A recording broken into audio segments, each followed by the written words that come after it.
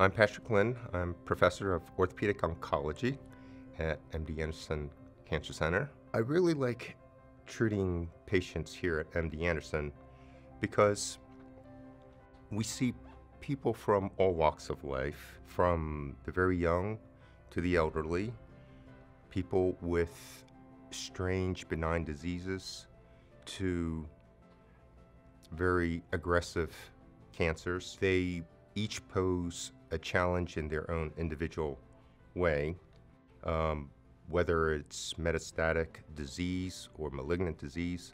It's very challenging, yet very stimulating and often very gratifying. What I'd like patients to know is that we really care about them and we like to hear their story, what's going on with them. What I've learned during my career in medicine is that things aren't always as they appear. And we really need to listen to people first to understand what's going on. And that may be crucial in making the right diagnosis and choosing the right treatment. In our department, I think one of the things that I would say distinguishes us is that we're young at heart. We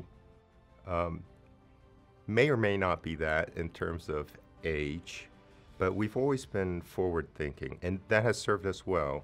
Our staff, our attending staff, come from all different backgrounds, different trainings, and that is very beneficial for us as a group, so that we hear and listen to each other and pay attention to what's going on outside of our department too.